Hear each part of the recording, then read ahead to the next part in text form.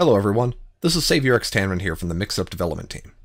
We wanted to prepare a short video to help you with your migration process from Mixer to Twitch, and attempt to answer as many questions as you may have. Throughout this video, we'll talk about what changes you can expect in your experience, what features are being added, removed, or temporarily disabled, as well as important things to know about differences between Mixer and Twitch. If you still have questions after watching this video, please visit our Discord server. We'll first start off with logging in and accessing your settings. If you already have existing settings, you'll be able to select them as you normally do from the streamer menu. If you are a new user, you can create a set of settings like you have before by clicking the login button and going through the new user wizard. We've temporarily disabled the moderator login feature while we evaluate the existing moderator tools on Twitch to see if there is a need. If you are logging in with an existing set of settings, a web browser prompt will open asking you to authenticate your Twitch account with Mixup. Make sure you're signed in with your correct account, read over the information, and then approve the authentication request. As part of the login process, we'll perform upgrades to your settings to help transition your data over to Twitch as much as possible. All of your commands and data will transfer over and be available to use, though some might be altered or not publicly visible depending on the feature that it is a part of. Let's start by covering the main feature areas in the app, specifically what have been added, removed, or temporarily disabled. In most cases, a majority of the features will remain as is with little to no changes. Let's first cover what features are being removed. The Mixplay feature is being removed as this was a Mixer-specific feature. Although Twitch has extensions, these do not function the same way as Mixplay and cannot be supported by us.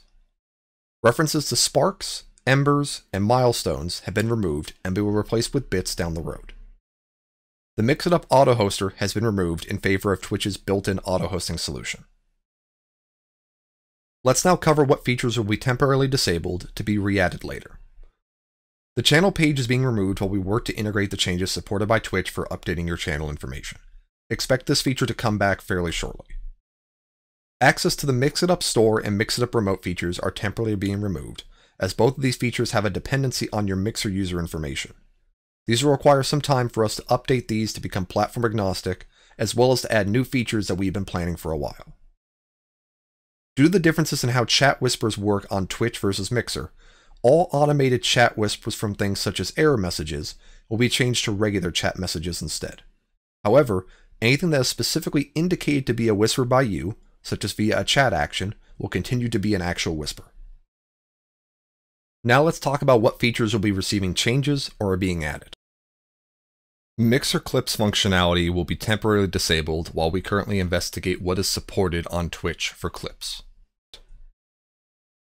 Event commands specifically pertaining to Mixer are now going to be replaced by their equivalent for Twitch.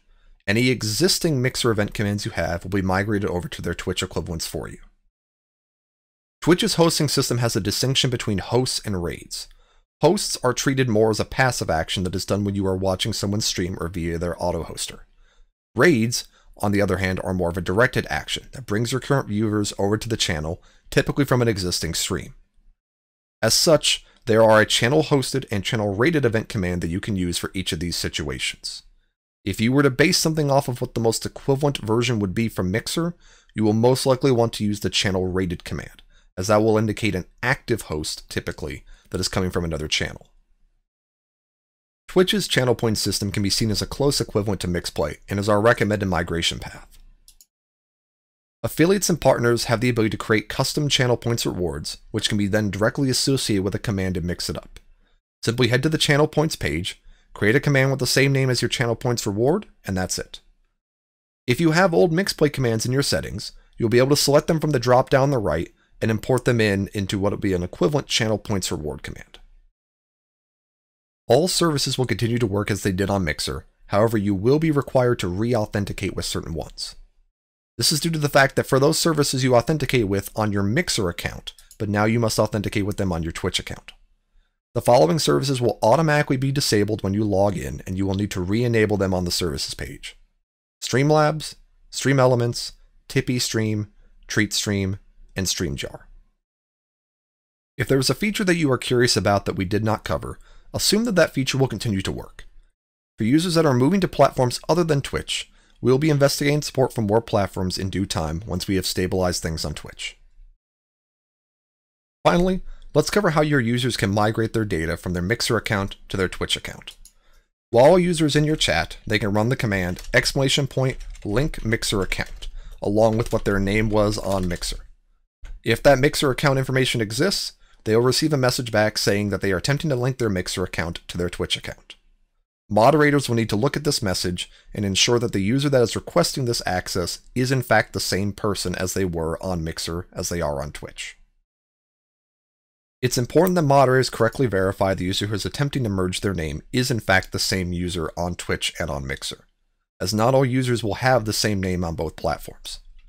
If they are indeed the same user, then a moderator can approve that Mixer merging by typing approve Mixer account along with their equivalent name on Twitch. This will take the user data from Mixer and merge it into their Twitch user data.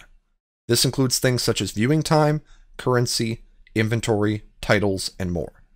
After this is done, the user data for their Mixer account will be removed completely from your settings. It is also important to note that users must do this in each channel they participated in, as commands and data only exist for you on your computer alone. While we transition to Twitch, please be aware that you might encounter issues while using Mixitup.